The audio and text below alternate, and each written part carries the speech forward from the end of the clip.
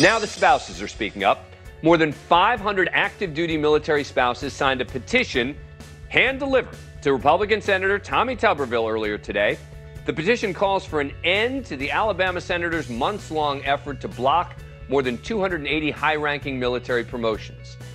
And that's the part that few are talking about, the human impact this is having on the military families. Joining us now is Sarah Strader. She's the executive director of the Secure Families Initiative, a nonpartisan group that provides support to military families. The group organized this petition. The petition is organized by the nonprofit Secure Families Initiative, and it reads in part, quote, "It is highly inappropriate and unpatriotic to wage a political battle by using military service members as pawns. It's time to end this political showmanship and recommit to respect the service and sacrifice of those who pledge to defend this nation." Kate Marsh-Lord is the communications director of the Secure Families Initiative. She's also a military spouse. You know, if I got the chance to speak to the senator in person, which unfortunately we were unable to do yesterday as he was busy with a fundraiser, what I would have explained is that this is affecting every single one of us with a loved one in uniform.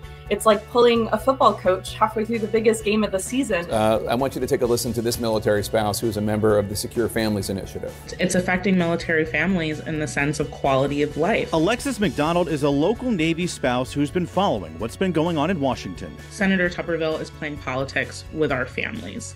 I would ask the senator to please listen to military leaders and yes, to military families when we are telling him the impact that this is having on our community. It can't be understated the immediate and long-lasting negative impact this has had on military families. Active duty Marine Corps spouse Brandy Jones does not use these words lightly. And now you're thrown into complete limbo and complete chaos. Frustrated and appalled. Those are the thoughts Sarah Strader says her family shares with many military families about their uncertain future. These are 281 families who are in perpetual limbo. Kate Marsh-Lord, a military spouse, advocates for military families. Families have been serving for literally decades, and this is the first time where they are being used as political pawns.